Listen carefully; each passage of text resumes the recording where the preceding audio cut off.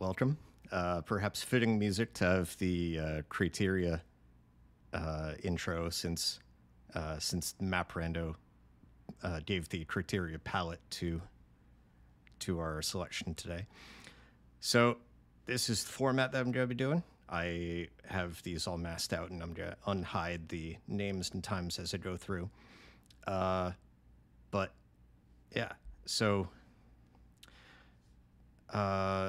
so the format was basically we were starting in the room before Plasma, the Plasma tutorial room, and started out with the low percent ice item set, and your goal was to get Plasma, come out, and then take damage from a Puyo.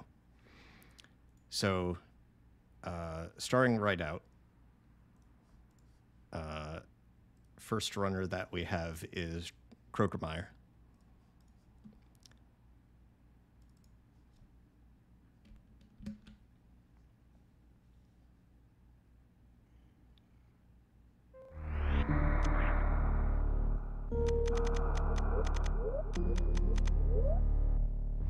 Very important to turn on the Japanese text.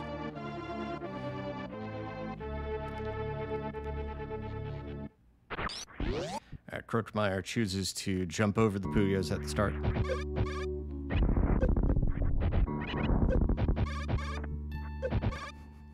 Damage boosts off of all of the ground pirates.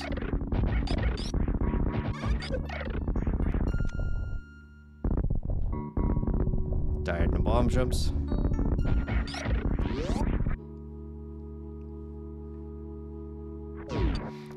And then chooses not to take damage from these Puyos. He's going to choose a different set instead.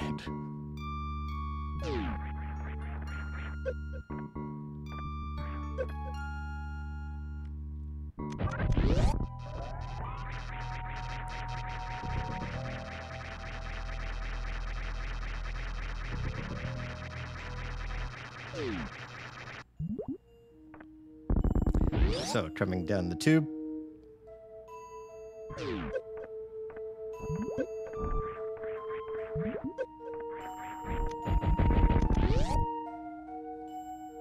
Laying a power bomb, then going through the door before it goes off. Same with here.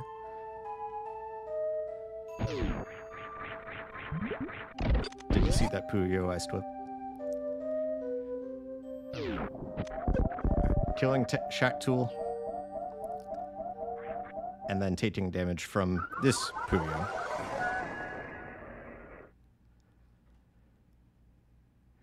And then Map Rando automatically spawns you, respawns you where you were. So that's Krokemeyer's run.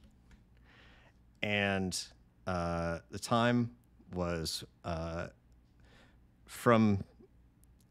the timing was when you first encountered game state 8, which is normal gameplay, until you actually took damage from the Puyo. And in Krokemeyer's case, that was 1 minute, 34 seconds, and 3 frames. So, had fun with that. For most of the tasks, we're going to revisit the room itself in slow motion, but actually, can I? Okay, decrease rate. Yeah, okay.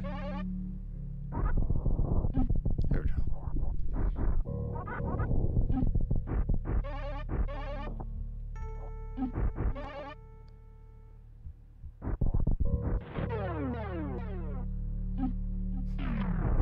I like that. Slows down all of the audio as well. Kato and morph into the beam.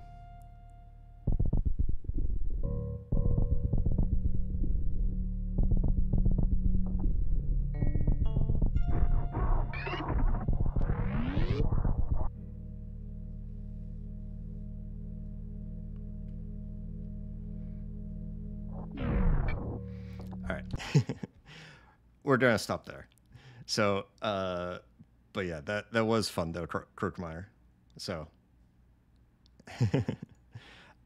So our next tasser is Nobody Nada, who created a whole new tasking emulator in order to make his submission. MVI. So I'm using his video.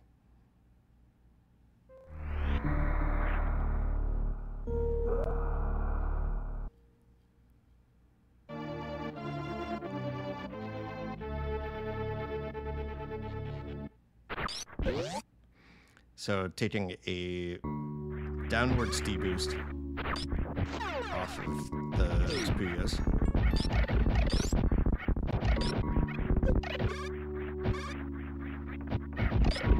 CWJ off the right pirate. All right. And there's the end of the timing. So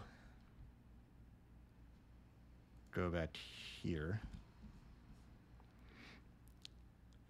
All right. So one thing I will note, Nada, is that right here, if you press A twice, you can actually skip the animation of the helmet turning all the way forward.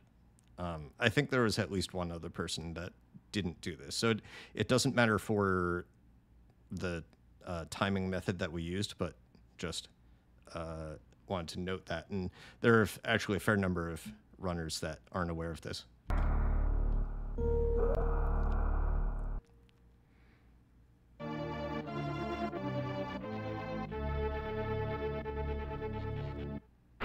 All right. Oh. All right, slow motion.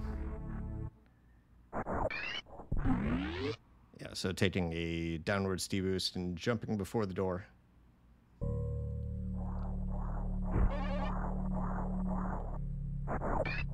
I think that was a corner boost off of that corner, which is neat. All right. Yeah, so the pirates take 3 shots each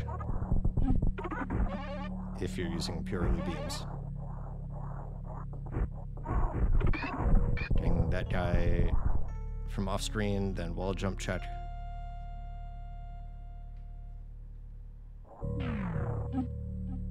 There's the deboost. I mean, there's the damage.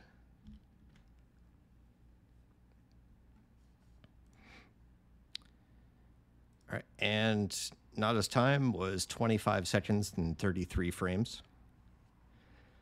Next tasser is me.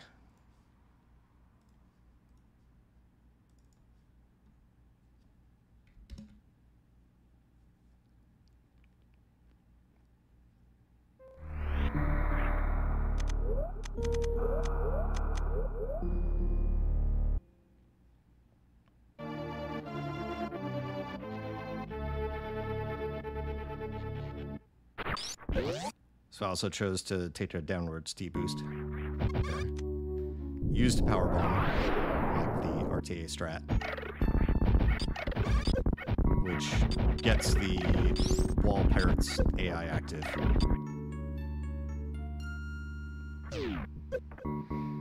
All right, there's mine.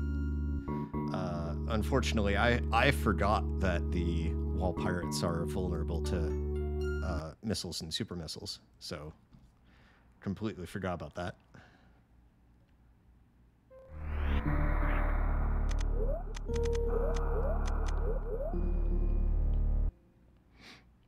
All right, now in slow motion.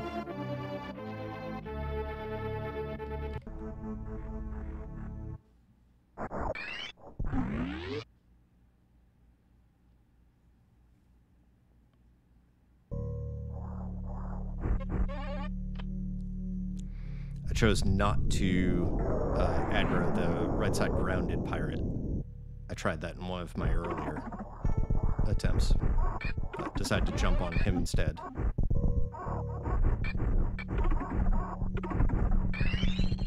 Use them as stairs essentially, then deboost off of that one, and then fix the door at the end. Unspin in order to boost down from the ceiling.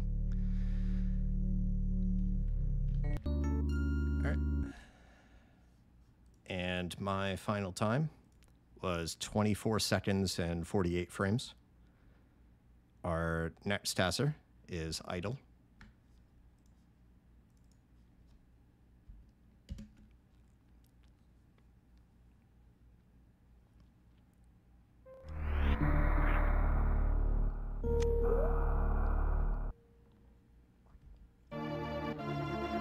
Yeah, idle also didn't do the helmet turn skip thing. All right, chose to do facing forwards deboost. Firing a missile at the first pirate. Deboost there, dropping back down. Just wall jumping up. And taking the damage there. All right. Now in slow motion.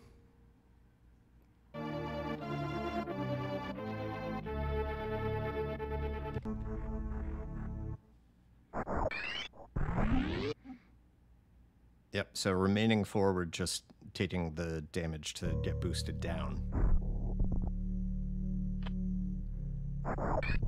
Aggroing the right side grounded pirate.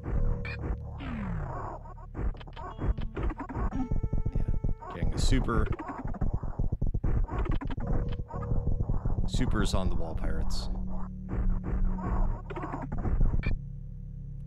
And that door looks perfectly fixed, which is neat. All right.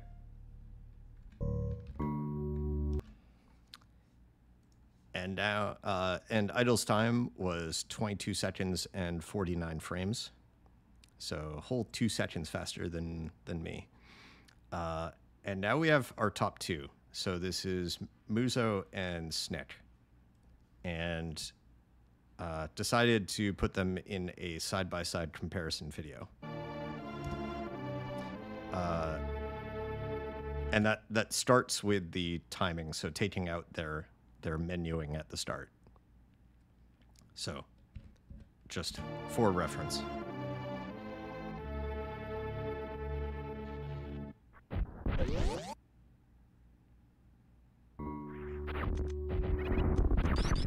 Both taking out the right side pirate with super on the way down.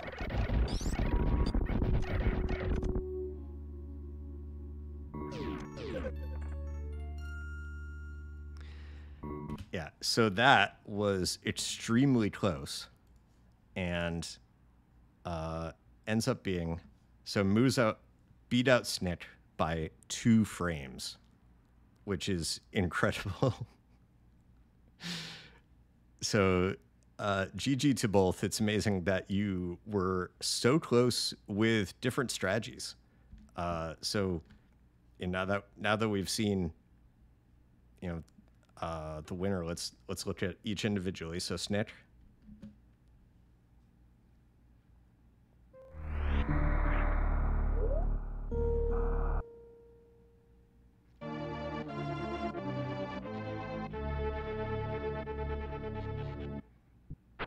So Snick remained forward for the damage. And fired a super at the top pirate.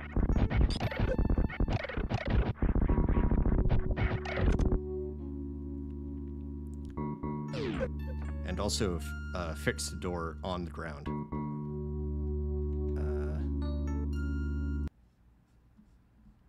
So I'll go back in slow motion.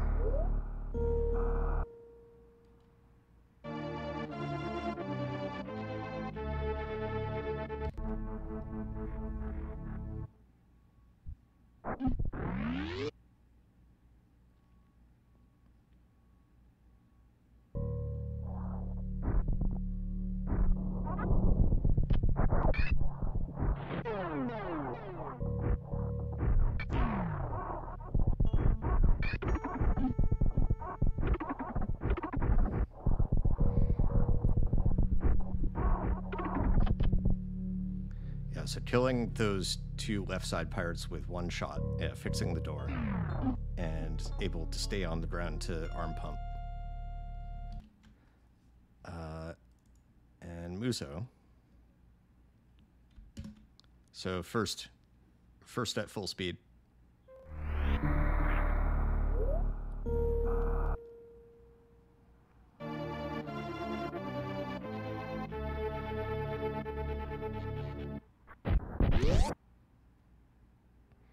decide to kill all of the Puyos at the start rather than boost off of them.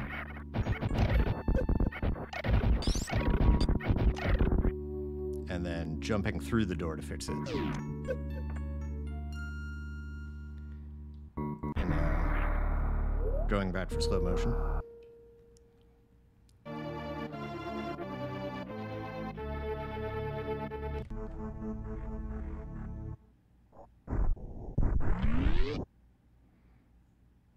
Yeah, so using ammo to kill all the Puyos at the start. Killing Empire. I think that was a corner boost.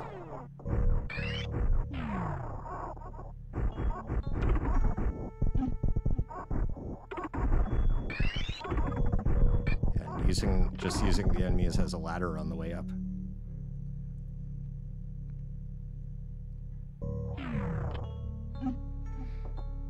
All right.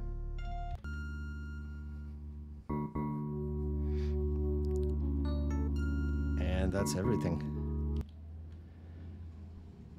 So, yeah, here are our final results. GG to all the runners, and thank you all for participating. Anyone watching this, hope you participate in the next one. Love to have more people.